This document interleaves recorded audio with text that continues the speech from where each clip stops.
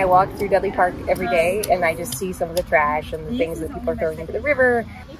Marion Corey, an Athens resident who, when joined by others, creates a community driven to support the environment by picking up trash, planting native species, and performing water sampling tests. Water pollution has become a growing concern of people across the country, and with the 2022 report from the Environmental Integrity Project finding that more than 700,000 miles of all rivers across the United States have become impaired by pollution. The Environmental Integrity Project, or EIP, is a nonprofit organization that advocates for effective enforcement of environmental laws.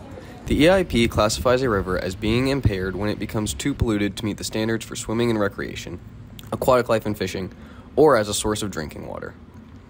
Of the roughly 1.5 million miles of rivers that were assessed, over half were deemed impaired by pollution, which is about 14.7% of all rivers across the U.S. People are starting to realize that water pollution not only impacts the environment, but themselves personally and their community around them.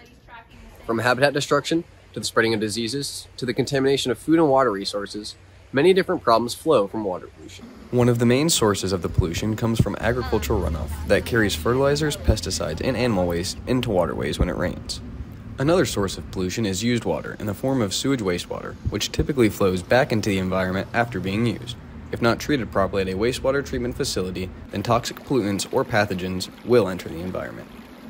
According to the Rivers Alive 2022 annual report for their cleanups across the state of Georgia, of the 400,000 pounds of trash collected, over half was made of plastic, with nearly 80% of the trash collected being single-use.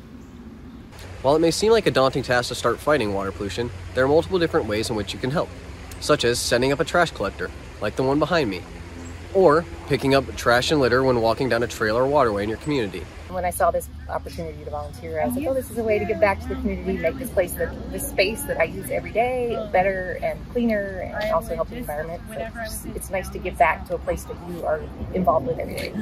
Another way you can help is by joining a local community-held event, such as Rivers Alive, a community waterway cleanup hosted by the Georgia Environmental Protection Division and the Keep Georgia Beautiful Foundation, along with multiple other local municipalities across the state. So Rivers Alive is a statewide initiative to remove litter from our community and help beautify our streams and creeks and rivers.